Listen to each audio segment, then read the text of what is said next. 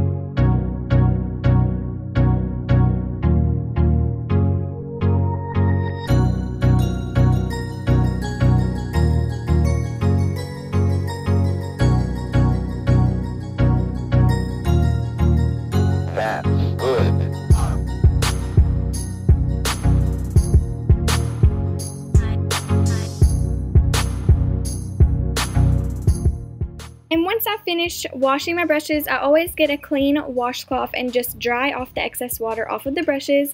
And then I just set them out to dry overnight. I like to do this usually overnight so that they have the whole night to just kind of dry off so that I can use them the next morning. So that is it for this video. I hope you guys enjoyed it, and if you did, make sure to give it a big thumbs up and don't forget to subscribe. I'll see you guys in my next video.